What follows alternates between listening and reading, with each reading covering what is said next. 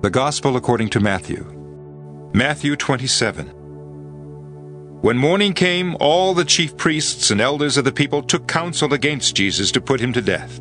And when they had bound him, they led him away and delivered him to Pontius Pilate, the governor.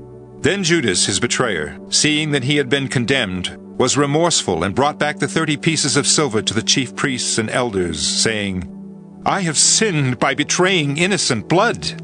And they said, "What is that to us? You see to it." Then he threw down the pieces of silver in the temple and departed, and went and hanged himself. But the chief priests took the silver pieces and said, "It is not lawful to put them into the treasury, because they are the price of blood." And they took counsel, and bought with them the potter's field to bury strangers in. Therefore that field has been called the field of blood to this day. Then was fulfilled what was spoken by Jeremiah the prophet, saying, "And they took the 30 pieces of silver, the value of him who was priced, whom they of the children of Israel priced, and gave them for the potter's field, as the Lord directed me." Now Jesus stood before the governor, and the governor asked him, saying, "Are you the king of the Jews?" So Jesus said to him, "It is as you say." And while he was being accused by the chief priests and elders, he answered nothing. Then Pilate said to him, "Do you not hear how many things they testify against you?" And he answered him not one word, so that the governor marveled greatly. Now at the feast, the governor was accustomed to releasing to the multitude one prisoner whom they wished. And they had then a notorious prisoner called Barabbas.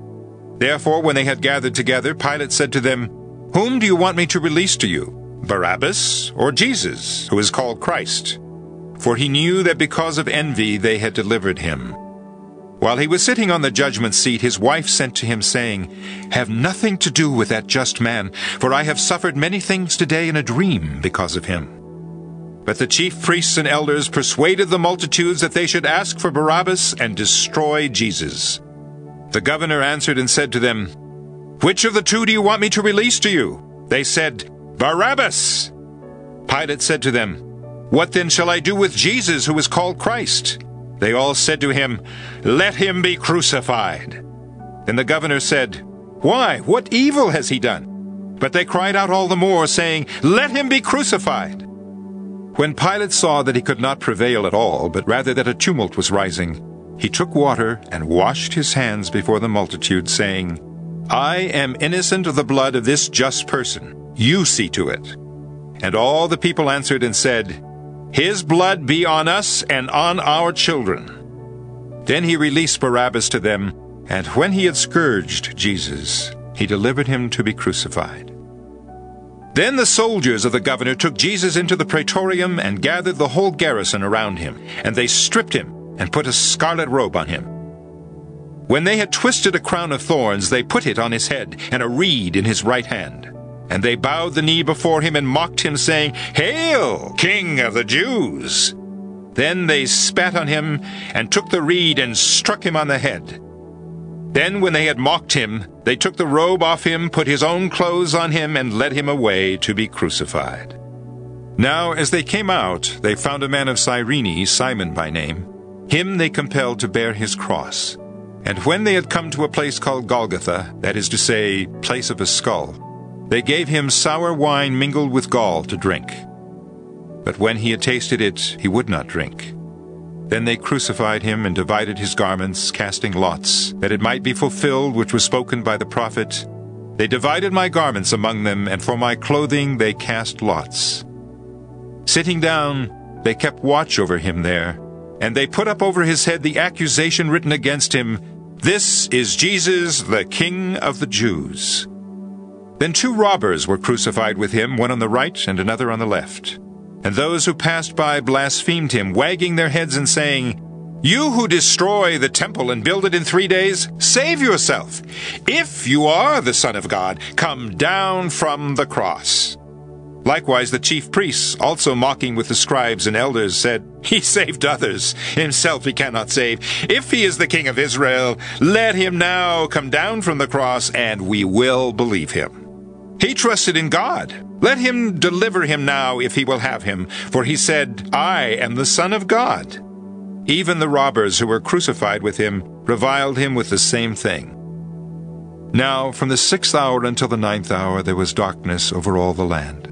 And about the 9th hour Jesus cried out with a loud voice, saying, Eli, Eli, lama sabachthani.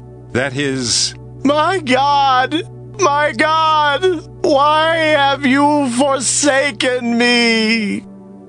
some of those who stood there when they heard that said, This man is calling for Elijah. Immediately one of them ran and took a sponge, filled it with sour wine, and put it on a reed, and gave it to him to drink. The rest said, Let him alone. Let us see if Elijah will come to save him.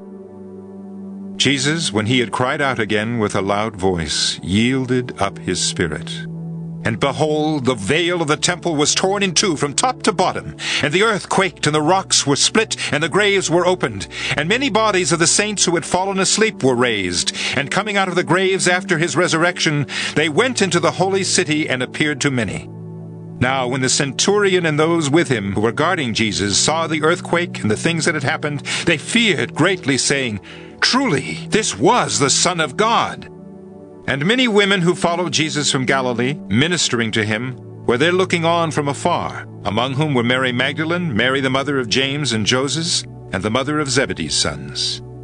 Now when evening had come, there came a rich man from Arimathea, named Joseph, who himself had also become a disciple of Jesus. This man went to Pilate and asked for the body of Jesus. Then Pilate commanded the body to be given to him. And when Joseph had taken the body, he wrapped it in a clean linen cloth, and laid it in his new tomb which he had hewn out of the rock. And he rolled a large stone against the door of the tomb, and departed. And Mary Magdalene was there, and the other Mary sitting opposite the tomb.